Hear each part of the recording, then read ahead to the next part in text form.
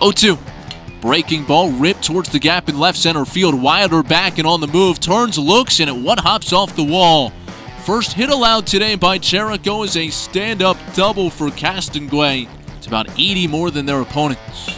Bouncing ball hit sharply to second. Drumheller knocks it down, but it bounds away from him, and everyone is saying the grass against the left-handed hitter. And he hits one sharply to short, out of the reach of the leaping Schwerb, and that will get into the gap in left center field. Bristow's in to score, and Abrams right behind him.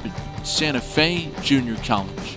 And he swings and misses for strike 3 in the high country. 2-0. Opposite field looper down the right field line. If it's fair, it's trouble, and it is. Bounding into the corner.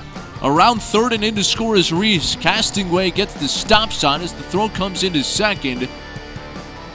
Swing and a miss, strike 3.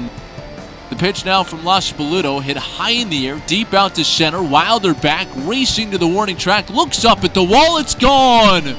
A 2-run home run from Groves puts Asheville back in front. Lefty-righty matchup, the offering. Swing and a miss, strike 3. Gillespie swings and misses, strike 3. The third baseman Johnson at the shortstop spot. And the pitch to Rogers, cut on and missed for strike 3.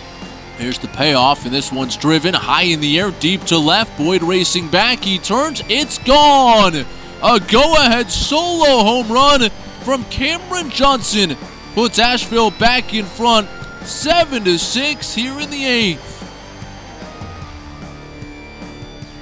And Rogers swings at the first pitch and pops it up. Foul ground at third base side. Johnson over, has room, and reaches back to make the play. Team best 10 steals, not running here, and Reed grounds it back up the middle. This could be 2. Flip to short for 1, relay to first in time, and that's the ball game. Asheville turns a pair to end it, and they pick up their 21st win of the season.